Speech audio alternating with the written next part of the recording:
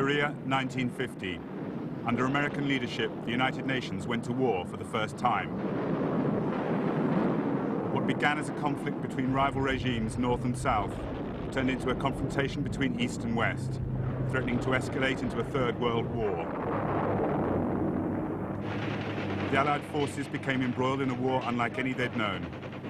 Yet for the Americans, it served as a military rehearsal for one they would come to know only too well in Vietnam.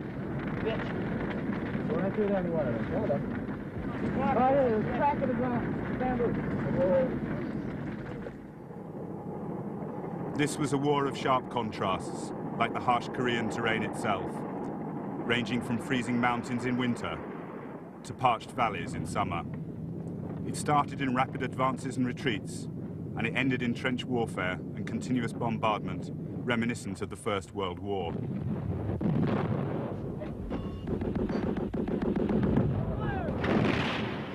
The UN forces relied on superior weaponry to limit their losses, pounding the lightly armed communist soldiers who sacrificed thousands, attacking in human waves.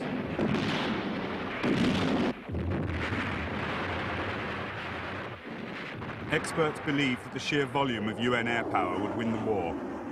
The latest jets added their weight to the range of Second World War planes, using rockets, bombs and napalm in support of their ground forces.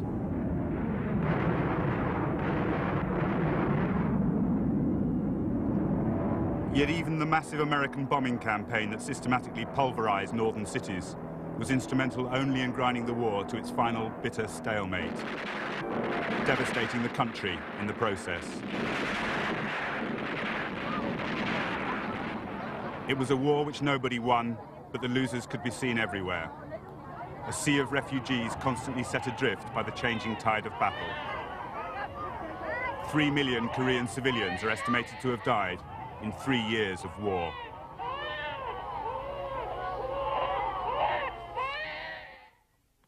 Korea was no stranger to war. Common borders with China, Russia, and proximity to Japan had made it the focus of 3 wars in 60 years, ending in its forcible colonization by Japan in 1910.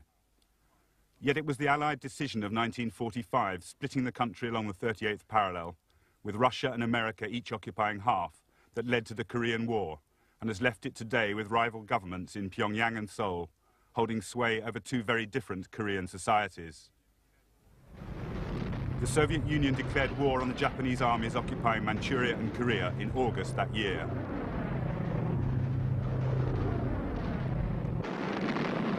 In a swift campaign, they crushed Japanese dreams of an alternative empire.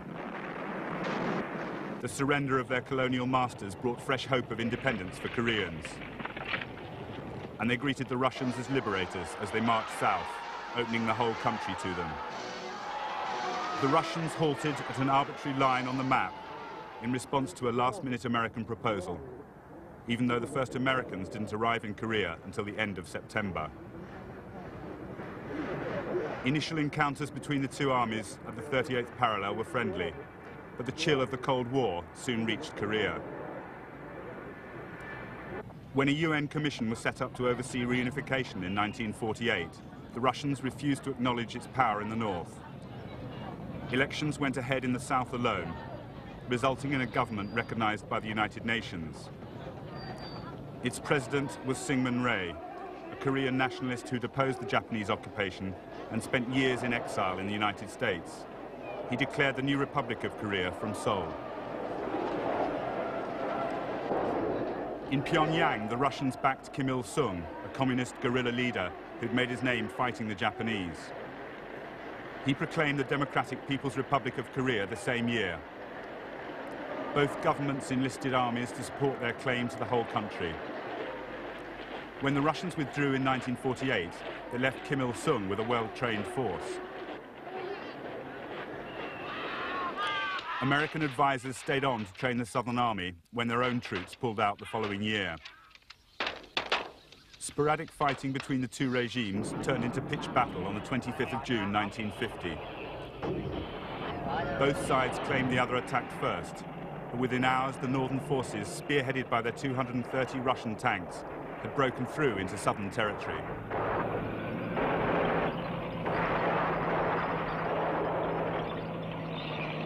I consider it The United Nations Security Council identified the North as the aggressor.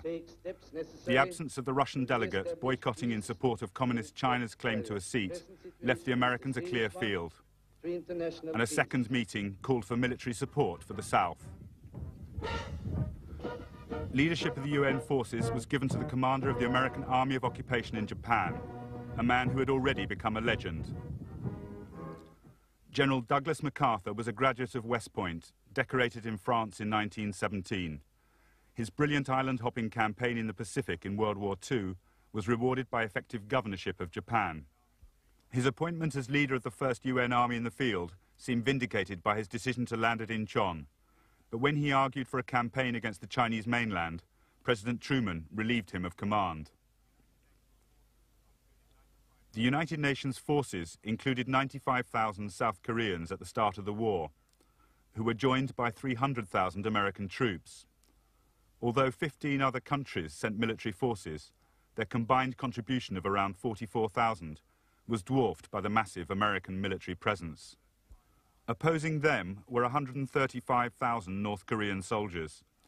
When China entered the war in October 1950, it added 250,000 men to that total, a figure that grew markedly as the war progressed. By the 28th of June, the North T-34 tanks had led them into Seoul itself, having swept through the Ujeongbu Valley with ease. The southern forces had melted before them, and now their ranks were swollen by local guerrillas. In their haste, the Southern Army had blown the bridge across the Han River too soon, trapping some of their own forces, as well as thousands of refugees. The result was a massacre.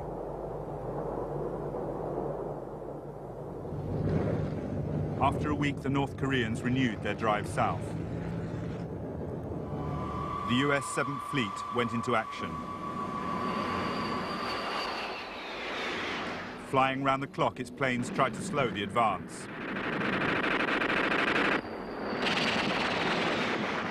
The few northern planes were swept from the skies in the first weeks, giving the UN planes a free rein from then on.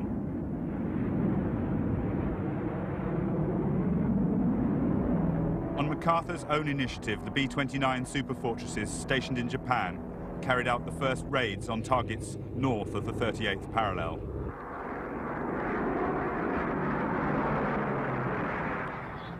Yet what slowed the northern advance most was the constant stream of refugees choking the road south. Into this chaos came the first US troops, 400 infantrymen known as Task Force Smith. Their orders were to join South Korean soldiers awaiting the northern advance. They took position on the 4th of July. Next morning, a column of T-34 tanks backed by infantry drove at them. With no sign of the promised South Korean support, they attempted to halt the northern columns alone.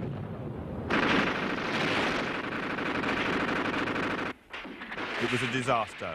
The tanks went straight through.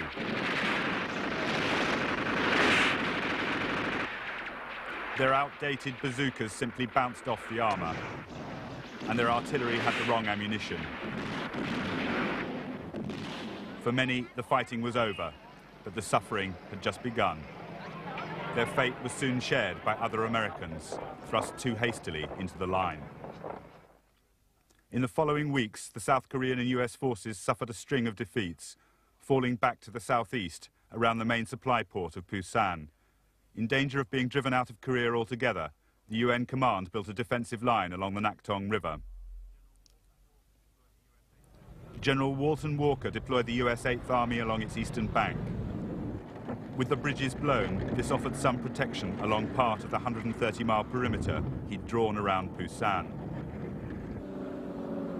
Troops and equipment from all over the world poured into the port. Though it didn't seem like it, the UN forces actually outnumbered the North Koreans by the middle of August. For 6 weeks, the UN conducted a stubborn defense of the perimeter. Fighting from prepared positions with artillery support and air cover, they acquitted themselves better than they had in the opening weeks. But the North Koreans showed no signs of flagging.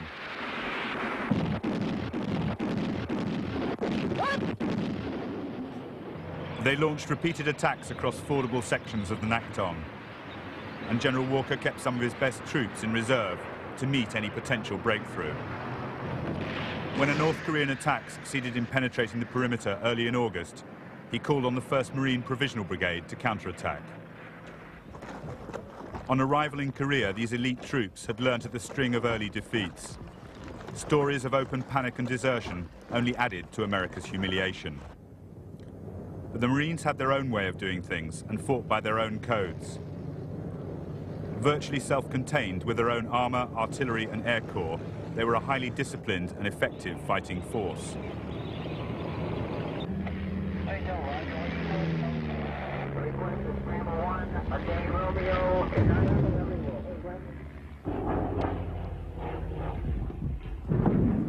Many who fought with them in Korea were critical of their habit of attacking head-on, no matter what opposition they faced, regarding it as brave but reckless.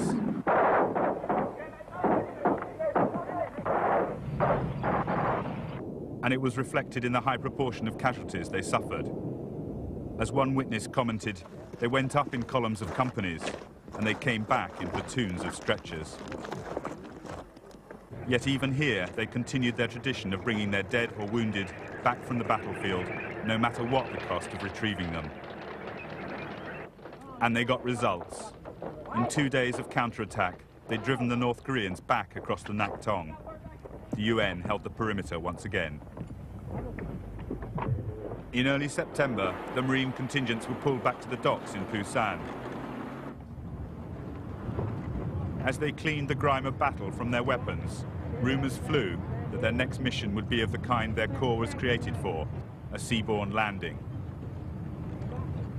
On the 7th of September, they filed on board ship to join an armada already en route from Japan, carrying 10 corps to Incheon.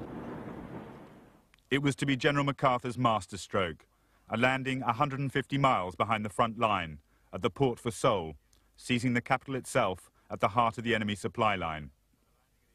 The chiefs of staff protested that a landing at Incheon was fraught with problems. The approach through a narrow channel was governed by Wolmi-do Island. The port itself had high walls and a 30-foot tidal range that at low tide could leave landing craft stranded on mudflats. MacArthur argued that the obvious difficulties would only add to the surprise. Dismissing all objections, he concluded simply, "We shall land at Incheon and I shall crush them." After 5 days of sustained bombardment, the 260-strong fleet took position off Incheon on the 15th of September. MacArthur had ordered the Marines to lead the first wave, and as they clambered onto the landing craft at dawn, he appeared on the bridge of the flagship to watch them head in for the first objective, Wolmi-do Island.